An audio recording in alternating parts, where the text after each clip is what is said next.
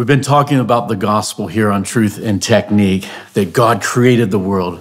People sinned and turned aside from him, but God redeems us, right? He sends Jesus, dies for us. We trust him. He makes us right with him, and then he begins to change our lives. But we need to also realize that those three periods, creation, fall, redemption, aren't the end of the story, because there's a great party after that comeback victory. But perspective is everything.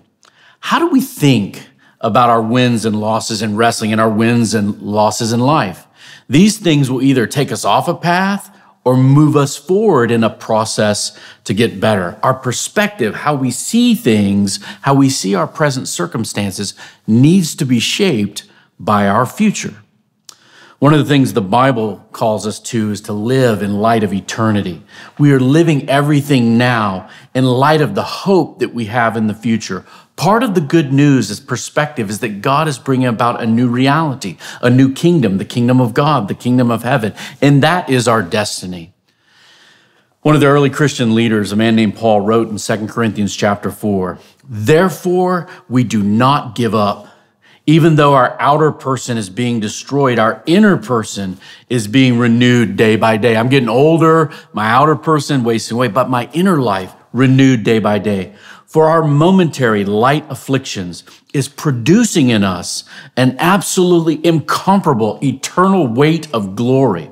So we do not focus on what is seen, but on what is unseen. For what is seen, the present life now, is temporary, but what is unseen is eternal."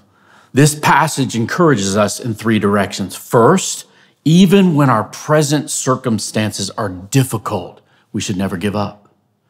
We should see every trial, struggle, difficulty today in comparison to what is coming in the future. The follower of Jesus, we're having our life renewed day by day. The hope we have in the kingdom of heaven is so strong and so weighty, it makes every difficult now, even the most horrendous difficulties we can go through in life, makes those seem light and momentary in comparison with the glory and beauty of what's coming. This present world, guys, let's be honest, it's filled with difficulty, disease, even our own coming mortality. We're all going to die. But the Bible says these things that we see are temporary. They are transient, just passing through, and ultimately will pass away. So we don't focus on those things. We focus on what is coming, the eternal realities of the kingdom of God. Human history will end, and God will bring about his justice, right? His good judgment, the resurrection of all people, a new world and a new reality that is mind-blowing and awesome. You want to hear about it?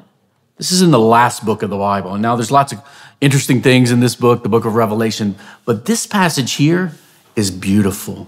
This is in Revelation 21, 1 through 4.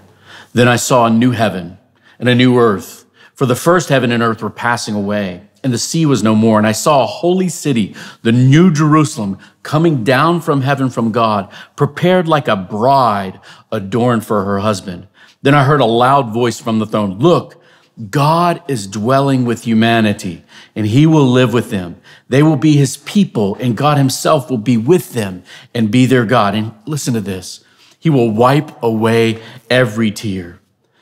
Death will be no more. Grief, crying, pain will be no more, because all these previous things have passed away." In life, you and I, we're going to face wins and losses. On the wrestling mat, you face wins and losses. That's why wrestling teaches us so much about life and life with Christ.